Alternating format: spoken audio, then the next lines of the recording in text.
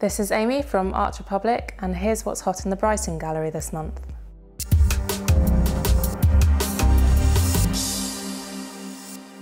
This is Violet Butterfly by Marion McConaghie. It is an edition of 50, signed, stamped and numbered by the artist. She has created a series of butterflies. This is one of the 3 which has been hand finished in 24 karat gold and silver leaf. The other 3 were not hand finished and are editions of 250. So the gold and silver touches really highlight the piece.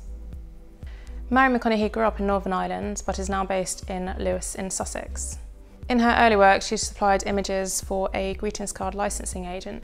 Since then, she created art printed onto old book pages, which sold incredibly well online. These were then eventually taken on by a large department store. Marion McConaghie is inspired by everything vintage and antique, but brings a contemporary feel to her work. Her work is fresh and timeless, making it extremely popular in the gallery.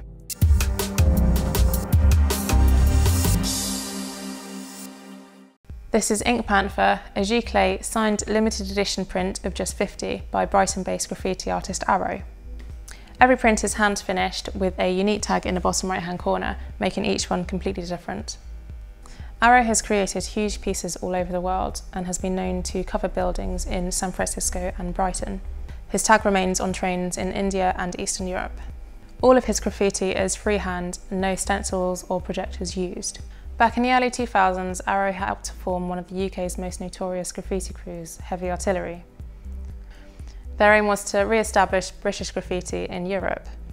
He is also a member of the world-famous graffiti crew MSK.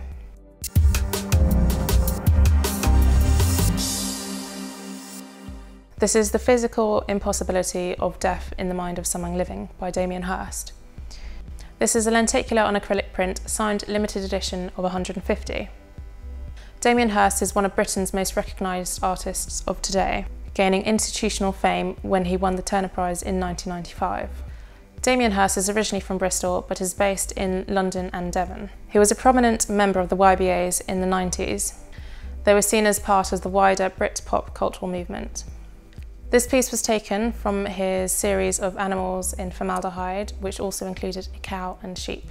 Along with For the Love of God, which was a platinum cast of a human skull encrusted with diamonds, this print has become one of the most iconic images in contemporary art. The lenticular printing technique in this piece creates an illusion of depth, which shows the artwork off to its full glory.